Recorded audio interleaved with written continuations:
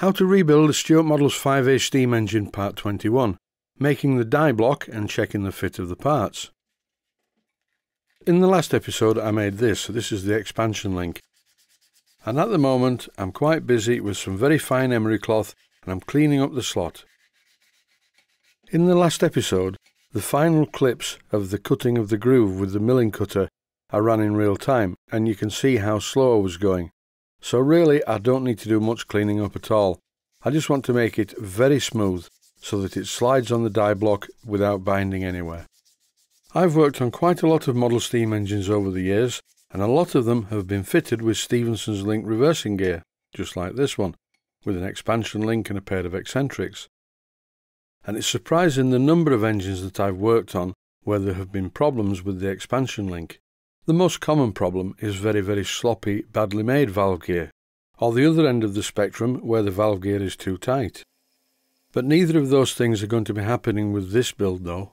I'm getting very close to the fitting stage, and I'm actually going to cover fitting in more detail than normal, because often it's not the machining, it's the fitting together of the parts that causes the problems. In the clip that's currently showing on screen, I'm shaping the die block, and I'm using the 1-inch belt sander for this. It seems to be the quickest and easiest method. Using the top of the belt sander, I'm shaping the underside of the die block first. This is the concave part. The way I'm making this die block owes more to common sense than it does to model engineering. I initially cut the piece of steel so I had a piece on the end of it that is 1/2 inch wide. And I haven't separated this piece from the main bar stock because it's very useful to be able to hold the bar stock without burning your fingers. Moving down now onto the flat part of the belt sander, I'm grinding the other surface. This is the uppermost surface when the die block is in the correct position in the expansion link. Because the part that will eventually become the die block is still attached to the bar stock, it makes it much easier to manipulate it on the belt sander. And it doesn't matter if you don't get this right the first time. Just make another piece. In fact, just like I did, this is the second piece and it's cut to a much more accurate shape. And now I've got the top and bottom to the right shape, I need to trim the end. This needs to be perfectly square. So I put the piece of bar stock in the milling machine, and in this clip I'm squaring up the end. And just for a change, I'm going to let this run in real time. I do a couple of passes to make sure that the end of the die block is perfectly square. And after this I will cut off the part that's going to be the die block from the main bar stock. And before touching the piece of metal, I'm just removing the swarf with a brush. I cut the end off the piece of bar stock, and here it is, the almost complete die block. All I need to do now is put it back in the milling machine to square up the other end. And after I'd done that, I spent some time on the emery cloth, just cleaning up the part, getting rid of any sharp edges and generally making it very smooth. I need it to slide in the gap just like it's doing. There's no appreciable play, but it's very smooth indeed. Not quite a piston fit, but very close. I have deviated from the drawing slightly. I've rounded the edge of the die block. In theory, the die block will not go past the 2 holes in the bottom lugs, but you never know. So my die block has got rounded ends. The next thing to do is to drill the hole in the middle of it. And again, I've purposely deviated from the drawing. I'm such a deviant. The hole in the centre of the die block and the hole in the valve fork are supposed to be 9/64 of an inch, but I think this is a bit too small. So I'm using 3/16 of an inch. I just made it a bit bigger because I felt it would be stronger and wear better long term. To drill the hole in the die block, I followed my normal practice.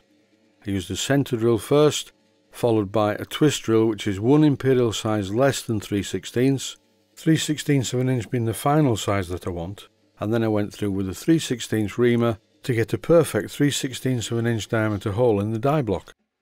Before fitting all this together, I remachined the pin that's going to go through the centre of the valve fork and the die block, because the original pin that I made, complete with full-size 2BA nuts, seemed just a little bit too close to the 2 link bars that move the expansion link back and forth.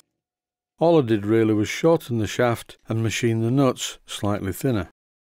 And now it's first assembly time, and there's nothing really wrong apart from, the usual problem, which is insufficient clearance in the valve fork to allow the expansion link to move up and down properly. This will have to be remedied. because if I was to carry on and fit the engine together, complete with its eccentrics that are not yet made, and run it, then it would break the expansion link, and that would be a tragedy. This is very, very common. As you can see, the expansion link will not go up and down quite far enough because it's fouling here.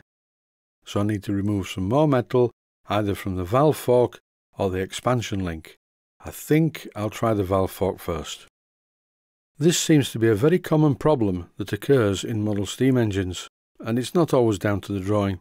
I can see what the problem is. I haven't taken enough metal off the valve fork. I thought it would be okay, but it's not. It's my fault for not following the drawing really.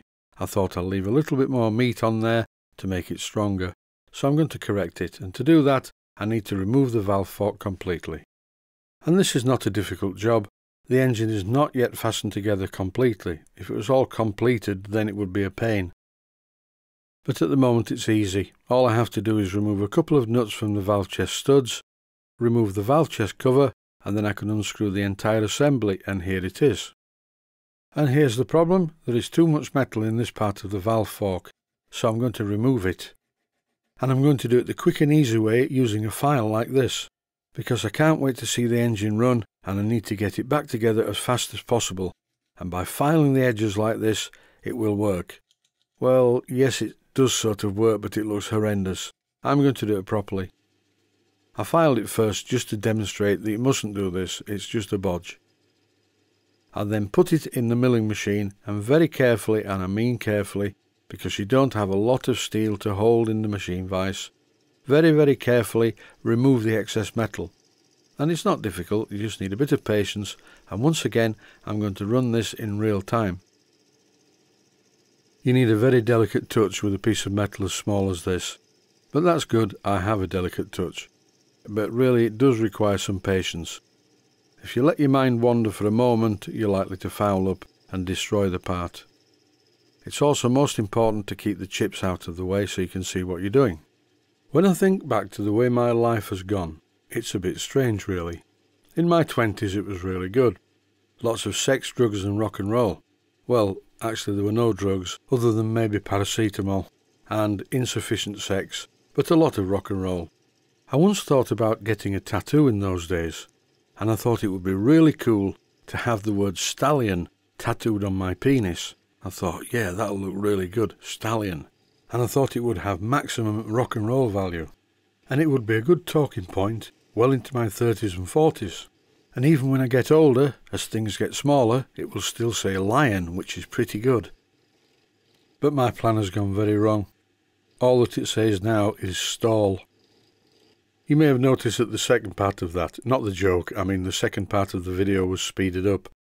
I just couldn't sit through it all in real time. I'm really sorry about this. Anyway, the good news is the parts work now. There's plenty of clearance on the expansion link and it swings back and forth very nicely. It's not slack and it's not tight. It's doing what it's supposed to do. In this clip, I'm fitting the expansion link properly to the engine with the pin through the centre. And everything's looking good. No fouling, lots of movement, a little bit of clearance, but then again there's no oil in there either.